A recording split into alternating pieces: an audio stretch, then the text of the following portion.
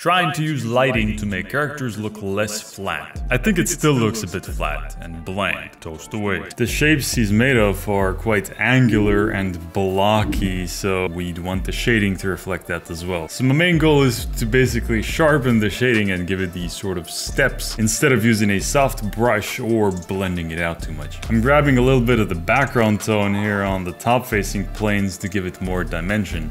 But keep in mind, it has to be lower brightness than areas that are actually getting hit with the main light. The main light source you added seems to come from the side, so I'm adding a shadow of the arm here on the torso to add more consistency. Plus, darkening planes that are facing more downwards because he's actually leaning forward a bit, which means that this is downwards. I'm now rendering out the rest of the character using basically the same logic, just overall.